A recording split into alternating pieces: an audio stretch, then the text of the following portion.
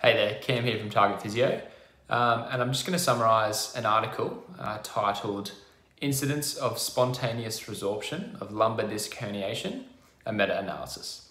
So the aim of the study was to analyse the incidence of spontaneous resorption after conservative treatment of lumbar disc herniation using CT and MRI. So the results were pooled from 11 cohort studies across a timeline from January 1990 to December 2015.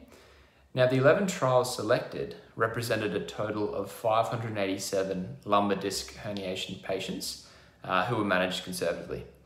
Now, 380 of these patients experienced resorption.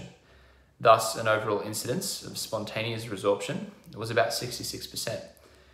Now, there were a few limitations, few sources and no randomized control trials. And basically, they concluded from the study that lumbar disc herniation, which is a common disease with a high recurrence rate, and basically initial trial of conservative treatment, so physiotherapy, is preferable to surgical intervention.